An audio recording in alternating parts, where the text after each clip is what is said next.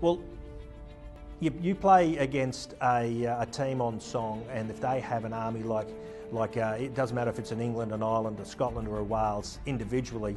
When you play them at a home field, you can get a feel of their crowd. You know, they really get up and get in there, and they drive their players forward. They grow an extra 15%, and that's one thing about the Australian crowds. We've never been as passionate. Everybody's passionate about it, but they keep it on the inside, not on the outside. And so, that's the one thing about the Barmy Army. When they get there, their passion, they ooze it. It just flows out, and that's what makes their players grow an extra leg. And if you're against it, it's a really, really hard thing to try and shut down and quieten down. And I thought that, when in 2001, standing there when they're starting to do the anthem, and then that army just starts getting behind them, I just thought, holy moly, we're in for a tough ride here.